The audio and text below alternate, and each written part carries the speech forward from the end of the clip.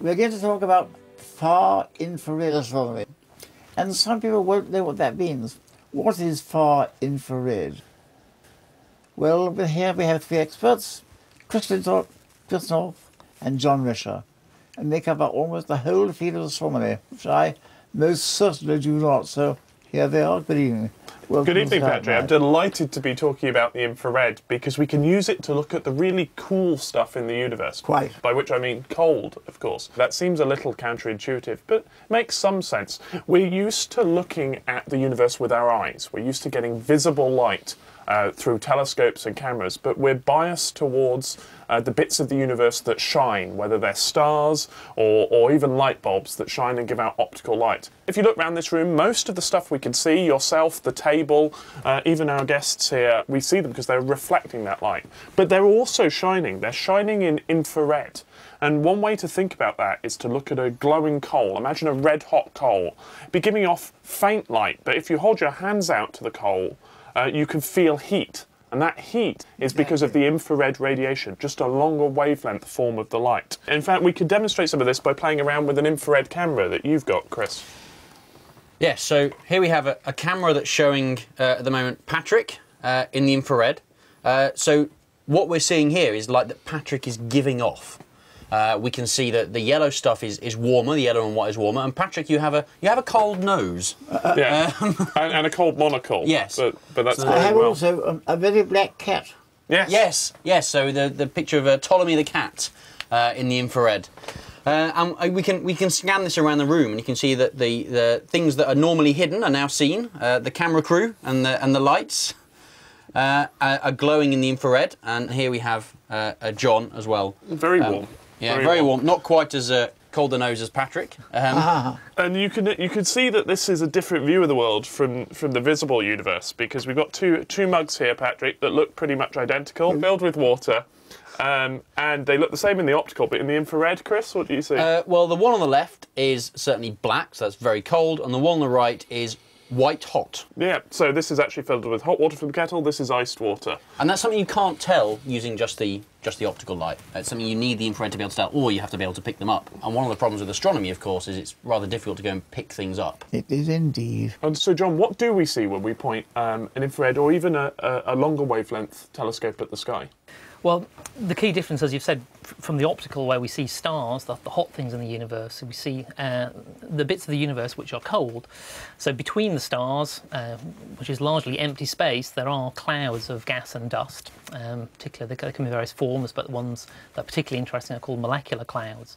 And in these clouds, there's a collection of molecules and dust particles, and they're only a few, maybe 10 degrees above absolute zero in temperature. And it's about minus 273 centigrade. That's right. So the clouds that we can see, these molecular clouds, typically are at minus 263 degrees Celsius, or 10 degrees above this absolute zero. And then the little molecules in the clouds, different molecular species, and they rotate at different rates and make jumps between these different rotational states. And when they do that, they emit little packets of light at particular distinct frequencies. And an astronomical infrared telescope doesn't look at the least like an ordinary telescope. Tell us about the James Clerk Maxwell telescope, JCMT. Yes, the JCMT is a telescope that's been operating now on a remote mountaintop in Hawaii for over 20 years now. It's a reflecting dish. It's a large reflecting telescope, 15 metres diameter. But at the focus, we put these special far infrared cameras that detect the far infrared radiation, a bit like the one that we've just been demonstrated by Chris North here. The really difficult thing is you have to make the detector quite cold itself, because otherwise all you see is the camera. That's right. So the newest camera that's operating now on the James Clerk Maxwell telescope is called Scuba 2. It's a very new project, and inside there's a very large far infrared camera that's cooled to only 1/10 of a degree above absolute zero. We should explain why the pictures look so terrible. Because for people who are used to looking at Hubble pictures, that we're used to looking at the visible, you know, we're into the science of blobology here, right? Well, why is it so hard to get a decent image at these wavelengths? In the far infrared, the wavelengths are much longer than in the optical. So although we have a 15-metre telescope, the resolution of the images we get isn't very good.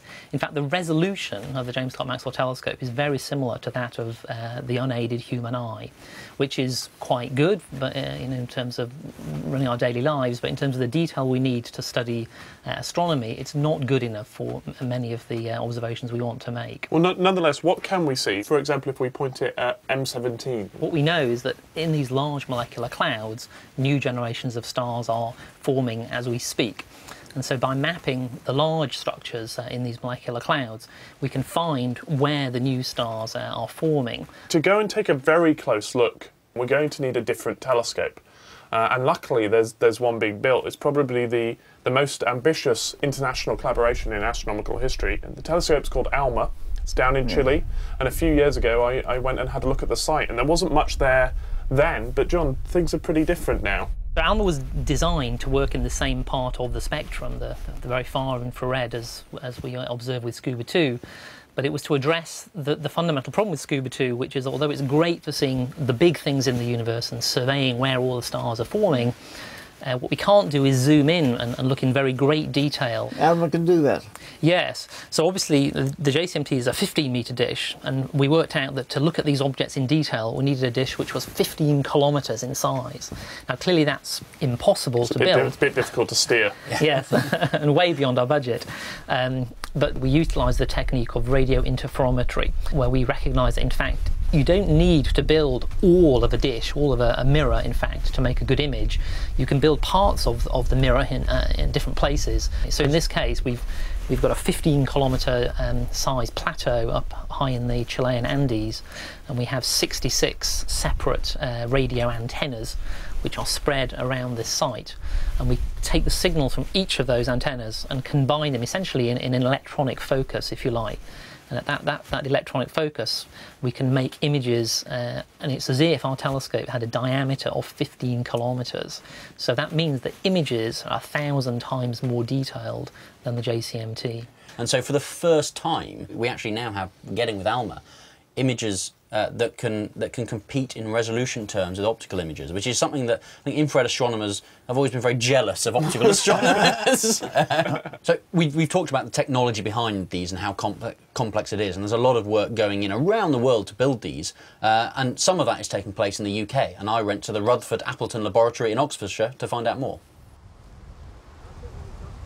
The Rutherford Appleton Laboratory has a worldwide reputation for building fabulous astronomical instruments, which end up on telescopes all over the world.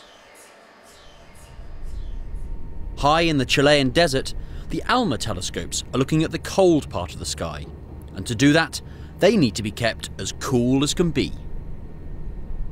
Telescope dishes are big and impressive, but they're just light buckets. It's the scientific instruments, the unsung heroes at the back of the telescopes, which are doing all the hard work. It's their job to receive the light collected by the dish and turn it into the amazing scientific results and images which will wow us. At the Rutherford Appleton Laboratory, Professor Brian Ellison is helping build the space-age refrigerators which will help keep the instruments cool. It's a chance for me to immerse myself totally in some superconducting tunnel junctions and local oscillators. Just my kind of fun. So Brian, we've got in front of us the heart of one of the receivers of ALMA. Tell us what we're seeing here. Okay, this is one of the superconducting tunnel junction receivers of ALMA that detects the energy from the telescope focus. What happens is that the signal from the telescope comes down through, bounces off various mirrors here and is brought to another focus at the detector here. This device works at 4 degrees Kelvin, that's 4 degrees above absolute zero, and picks up the energy, and that propagates down these cables here at a frequency of about 4 gigahertz, out through various components. It's amplified down through the rest of the structure and out to the outside world. So this is one of the receivers, and there are quite a few of them in each cryostat. So yes. if we look at the back of here, we've got quite a range of them. Yes. Here we have the rear end of the ALMA receiver system. What you're seeing here is an array of the different local oscillator assemblies that provide the receiver reference signals. So we've got light coming in from the sky, compared with this reference source that comes in from the back. They're mixed at that detector we just saw, And the resulting signal is fed out the back. The results are fed out the back. Basically, it's a radio receiver, but it's working on a much higher frequency than the average radio set. So far, 16 of these space-age receivers have been fitted to telescopes on the Shashantor Plateau, with 50 more to follow over the coming year. The ALMA telescope has already started giving us an amazing view of the Antennae galaxies. In visible light, we see two galaxies which are in the process of colliding, each containing billions of stars.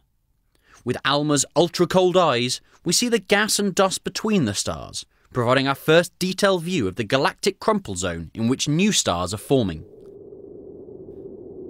ALMA is sure to amaze us even more over the years and decades to come, proving that it's cool to be infrared.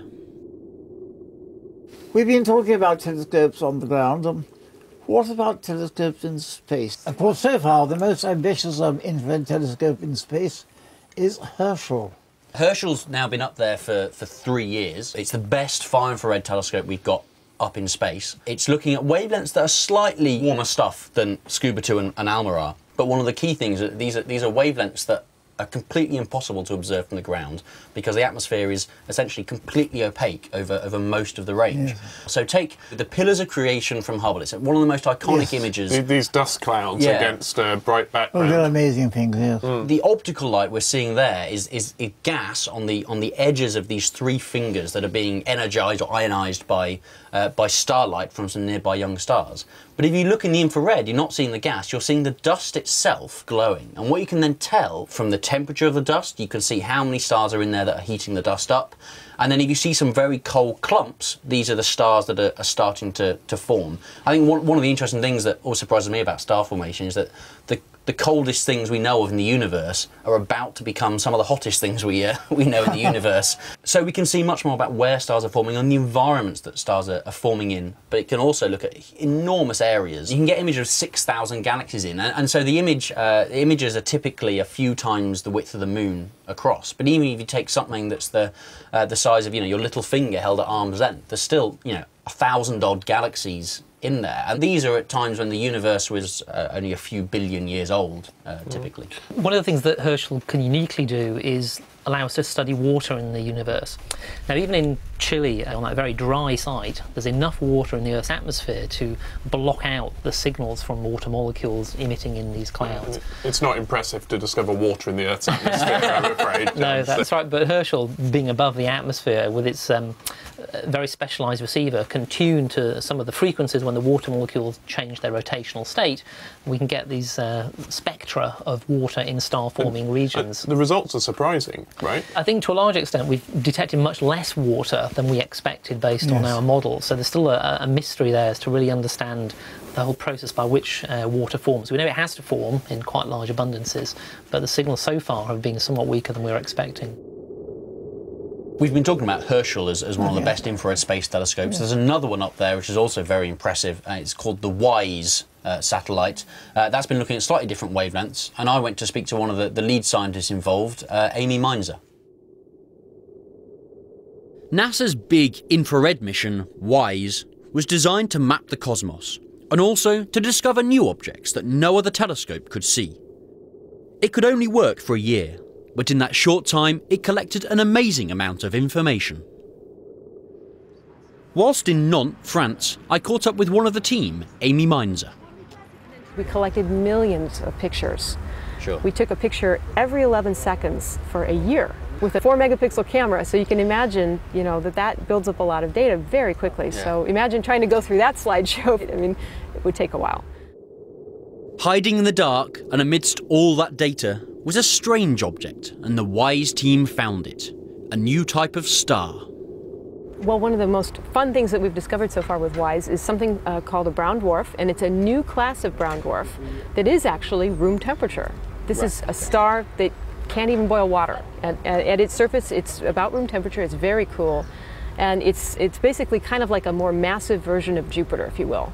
These are things that are sort of halfway between the stars and the planets, and they're probably more like a planet in some ways than they are like a star. Okay, and the processes going on in their core are not quite the same as what goes on in a star, in a star like the Sun. Rather. Yeah, some people like to call brown dwarfs failed stars. They're stars that are not very good at being stars because they can't fuse hydrogen into helium. What makes our Sun glow is, you know, gravity is so powerful at the center that it can take two hydrogen atoms and jam them together to make a helium, and that releases a lot of energy. But these brown dwarfs, they just don't have the mass. They can't do it. They cannot push the hydrogen atoms together to make helium. The temperature and density just isn't high enough. Not enough. That's right. Okay. So they're kind of like, you know, wimpier versions of our Sun, lots wimpier. And so what happens is when they form, as they collapse and out of a cloud of gas and dust, they get hot in the middle. Right. But unlike our Sun, which then starts to shine of its own accord through fusion, these guys just cool off. You can see these with WISE, and you'll find them surprisingly close. Yeah, that's right, that's right. So one of the things we were really interested in doing is seeing, are there stars that are as close as the ones that we know to be closest? And maybe there are stars that are even closer. So the search is on, we're hunting through these images right now to cull out things that look like they might be these very, very cold, very nearby brown dwarf stars. WISE has also been searching the cold, dark depths of our own solar system, hunting for asteroids. In particular, ones that could threaten the Earth. We were actually able to observe more than 157,000 asteroids in our solar system. That's about a quarter of the known population. Most of these are in the main belt between Mars and Jupiter. But we were also able to independently discover about 33,000 asteroids so far. Okay. And that number keeps changing as more and more observations get connected to other people's. Okay, and you're analysing your data again and again and again. Yeah, that's right. So that's one of the fun things about studying asteroids is it's just constantly changing. It's a really fast-paced field. It's a lot of fun. Keeps us busy. Most of the asteroids stay in the main belt, but some of them stray, so... As of today, we know of about 8,000 or so near-Earth objects that have been discovered by observers all over the world, going back even hundreds of years. But today what we have with WISE is a different kind of a sample. It's a unique sample in the sense that because we were able to observe these near-Earth objects with infrared light, we're able to get really good measurements of sizes of asteroids. Most surveys have looked with visible light, and that means what they're sensitive to is sunlight bouncing off the surface of the asteroid, so they depend a lot on how reflective the surface is. Right. That makes it hard to tell the difference between something that's small but very bright or shiny and something that's large but dark. Yeah, I mean, because there's a lot of these things that people think, maybe not the asteroids, but comets and something we thought were made of ice and therefore shiny. Yes. And that was There's a huge amount of diversity in all of the asteroids and the comets. And in fact, I mean, if you just look at the average rocks that you see around you on Earth, well, there's just as much diversity among the asteroids. And if we have both infrared and visible light, now not only can we measure the sizes very well, but we can even measure how much sunlight is reflected off the surface. So WISE had to be cooled to work, and that meant that eventually that coolant, the refrigerant, ran out. That's right. And so that part of its mission ended. Yeah, the mission is now in honorable retirement. It's completed all of its mission goals, and then some. Actually, we completed an extended mission, and now we're done. The survey part is done, and now we're processing the data. Big missions like WISE leave long legacies, and it will take many decades for astronomers to sift through the millions of images it has taken. Who knows what further discoveries will be made?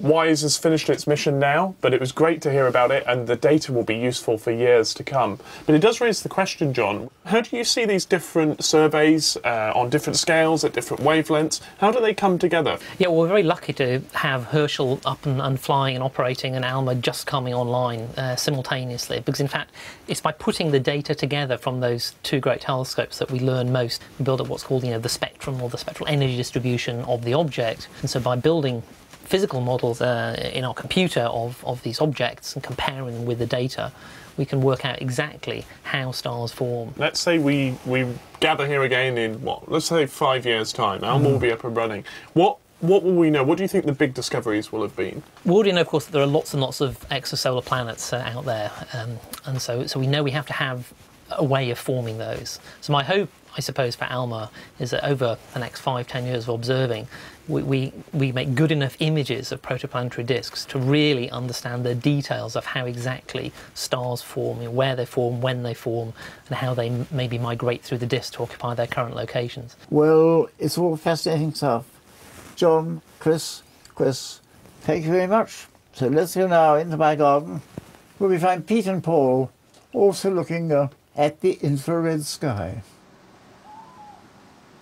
Well, I think any chance of seeing stars tonight, Pete, is entirely wishful thinking. Look at all the cloud. It's a bit of a problem, isn't it? I mean, there's a thick blanket of cloud up there. It's depressing. And it looks pretty uniform when we look at it visually. But I have a very special camera here, which is an infrared camera. In fact, yes. Well, it's sensitive to the mid-infrared range. And when you point that one up to the sky, it can see clouds as well. Right. So it can't see well, through that's brilliant. the It's clouds. a useful device. But unlike when we're looking at the sky visually, we're seeing it just as a uniform blanket of cloud. We can actually pick out structure in it when we're looking through this camera. So it's good for picking out holes in the cloud. I gather it's on me at the moment, so it can pick out my nice velvet jacket that I have for Christmas. It can. It's basically what it's doing. It's picking out all the different temperatures of your body as well. So the cold hands. It actually looks like you've got sunglasses on. Oh, they reflect it quite. Yeah, but the problem with infrared, if you're trying to look at stuff in the sky which is emitting infrared, is the Earth's atmosphere, the water vapour in the Earth's atmosphere. And that means that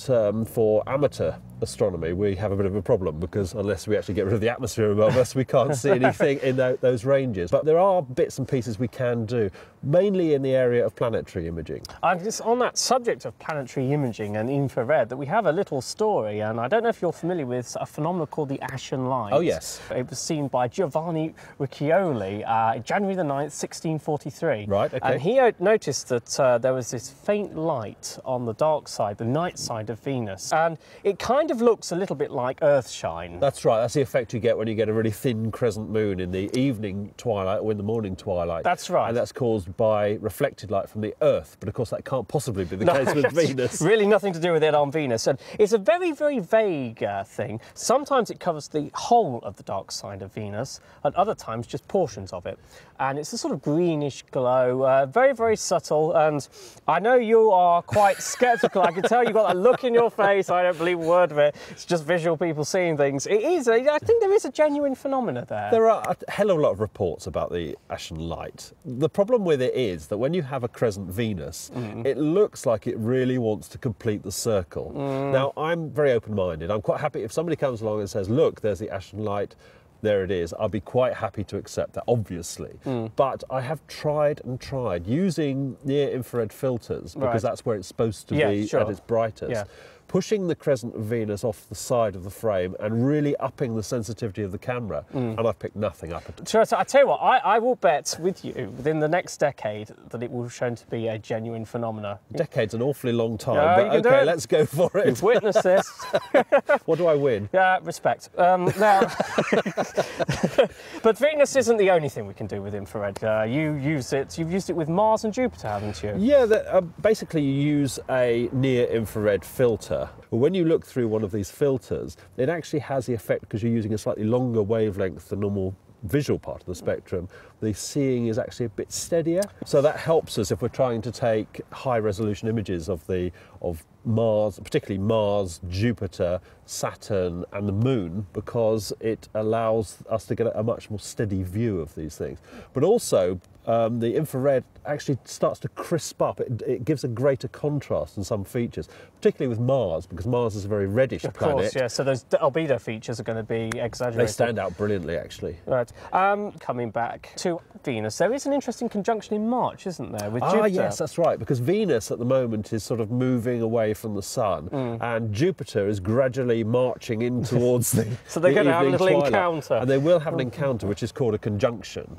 And that will occur or be at its best in the middle of March. Now that's going to be pretty spectacular, because you've got two really bright planets. Venus is the brightest planet of them all. I think Jupiter, actually, I think Mars can marginally get brighter than Jupiter. Yeah, but not this time. But not this time, no. But when they're together, they're going to look like an amazing, really bright double star. You're going to be out photographing them, aren't you? Of course. Well, it'd be lovely to have some of these images in to our Flickr site, wouldn't it? So if anybody does any infrared stuff or captures the Ashen Light, that would be wonderful. Yeah, it'd be absolutely amazing. Well, if you want to see all our lovely pictures, go to our BBC Flickr site, which is located at bbc.co.uk/Sky at Night. All these wonderful objects for February and March, Pete. Aren't we lucky? We are indeed. Well, in from my garden with the two Chris's.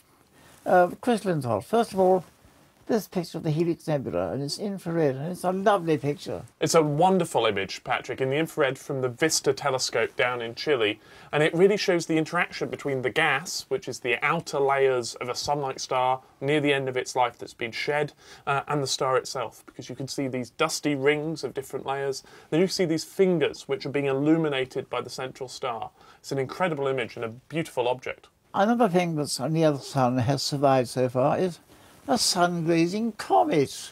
Yeah, so this is a comet that goes by the name Comet Lovejoy, named after Terry Lovejoy, who discovered it at the end of last year. And it went incredibly close to the sun. It went within about 140,000 kilometres of the sun. Incredibly close, incredibly hot. You would expect a comet that goes that close to be broken up and to evaporate. And that's what was expected to happen. This comet went past the sun and then miraculously came out the other side intact.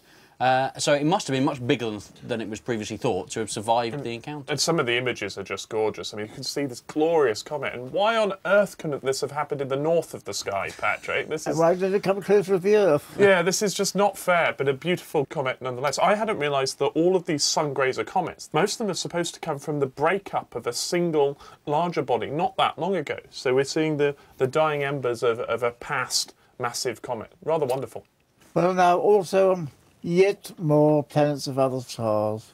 Getting a bit tired of these. Well, these are exciting ones. I mean, I know what you mean, but we just caught, our last programme was on exoplanets, and we just caught the discovery of the first unambiguously Earth-sized and Venus-sized worlds, but it's been topped already, and we have 3 Mars-sized bodies, and they were able to be detected because they're very close to their parent star. And so we're really getting down to rocky planets now, and they too, I think, will turn out to be common. In fact, we have a survey that used a technique called microlensing, looking for the bending of light from distant stars. A team looking at this microlensing data predicted this week that there are probably 100 billion planets, at least, in our galaxy. So you're going to be bored of them for a while yet, Patrick. Many of those must contain life. I wonder what it's like. Yes, well, let's hope they're watching. But let's come back to your province. Let's leave life alone for this month and talk about the moon, because there's a new NASA mission. Ah, yes, indeed. An interesting one, too. Yeah, so this is a mission called Grail. 0 and liftoff of the Delta II with Grail. Journey to the center of the moon. And it's 2 spacecraft that are going to fly in immense precision around the moon. And as they do so, as they pass over massive regions, they will dip, and as they pass over less dense regions, they will rise just by the differences of the moon's gravity. By doing that, they plan to map the interior of the whole moon, and we'll get a sense of how the moon formed. And it's something that's going to tell us about why the near side of the moon is so different from the far side of the moon. We think that's because of the way the moon forms, and hopefully the Grail satellites, which have now been renamed by some students in America who won a competition. They're not called Grail A and Grail B, they're now called Ebb and Flow, which is very... Oh dear. And with that, I think we'll say good night. Yes. And I'll be back next week, this time talking about amateur astronomers and the work they do in astronomy, which, believe me, is very considerable. So for now, for all of us, good night.